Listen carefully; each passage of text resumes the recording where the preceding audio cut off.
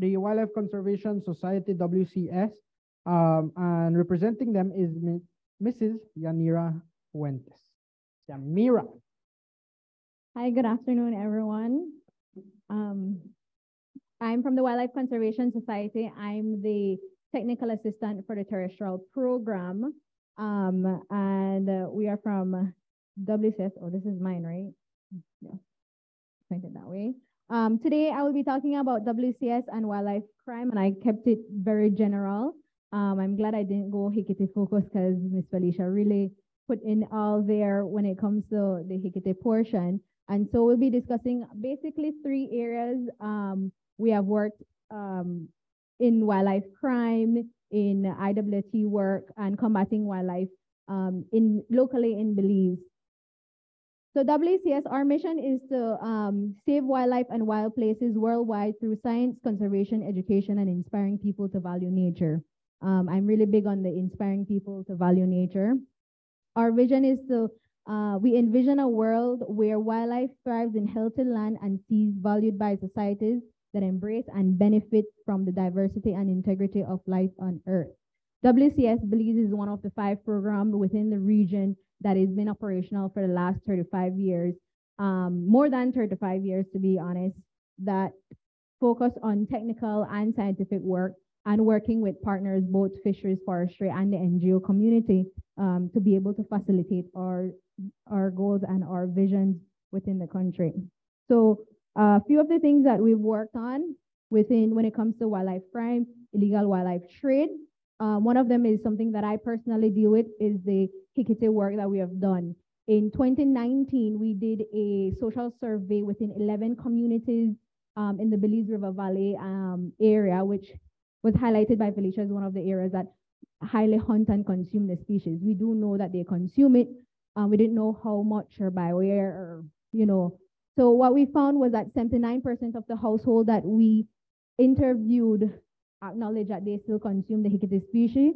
And as you can see, I got a really nice plate of rice and beans with Hikiti and salad, traditional Belize River Valley dish that you'd get for a special occasion, Easter La Ruta Maya.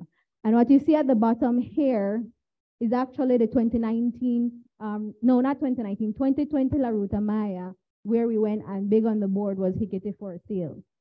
And at that Ruta Maya, you had the police department and the fisheries department on site. And they had, a sign saying Hikiti for sale. So some of these people are very bold in this aspect.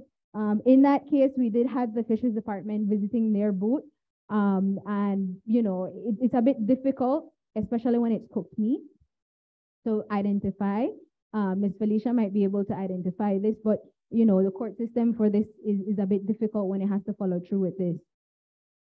One of the other things that we figure out is that while it is legal, and they've mentioned the legal regulation within this that you are able to have three per person, when you're transporting it, the 3 of you can't have 3, 3, and 3 because then you're transporting more than the amount prescribed by the law, which is only 5 per vehicle. So that's kind of some of the misunderstanding that some people do have when they're hunting the species because it is legal. The portion of that is that the law allows for subsistence hunting and for the continued traditional and cultural use, but we continue to see that it's been commercialized even on small scale. So what our survey also indicated that there's a price list for the species per individual, which ranges between $41 to $60 for the individual turtle. This is, of course, very dependent on size, where you are within the Belize River Valley area. If you have more money, it might be $100. One of the other work that we are focusing, that we are now currently working on in the last year is within the Maya Forest Corridor. WCS manage 30,000 acres within the Maya Forest Corridor. And some of the activities that we have seen, major activities that we have seen is hunting, fire, and trespassing.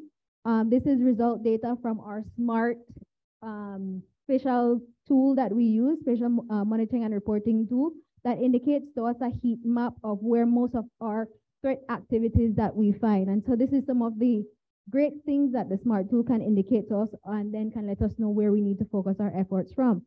And these threats goes down within hunting, firing, and trespassing, whereby we often find people encountered within the area either hunting, sometimes also fishing within the site.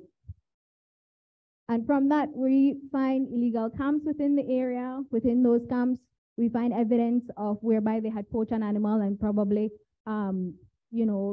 prepare that animal for sale or prepare it to take home. We find fires within areas where fire shouldn't be, because we're not doing prescribed burn. We know that fires are happening within the area.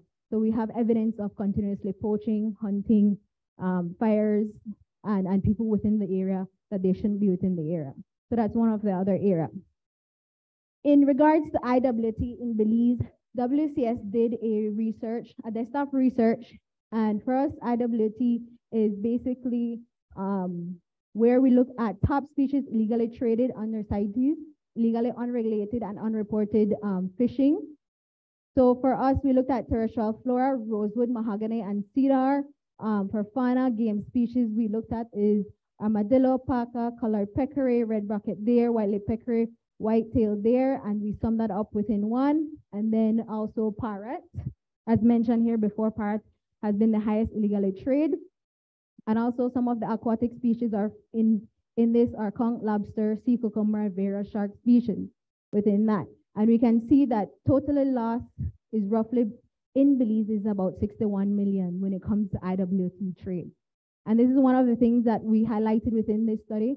The timeline for the information gathered was between 2012 to 2018. And you can see for timber alone, the value of the trade is about 36 million. And our demand is high for local and international. So it's happening both locally in country and also international. And we know this especially in previous years with the rosewood cases that we've had.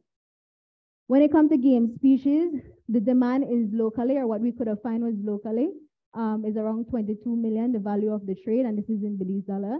In sharks, the high demand was international. Our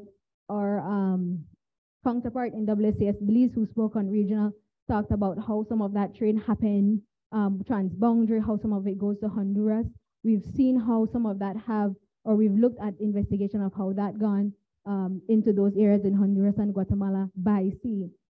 Parrots, high national and international value, as we have seen, is 1.175 1 million. Demand for count, as we know, count and lobster is regulated by the Fisheries Department, but then you do know that some is illegally traded and that goes through transboundary. Some of that is unknown, a lot of that is unknown, and so it's estimated at 72,000, and then for lobster, 60,000.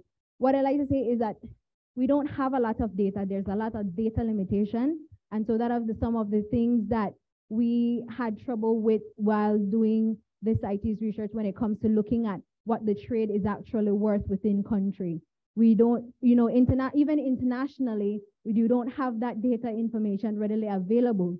And so it was a lot of desktop, talking to experts, going to the different departments, finding out what information was available.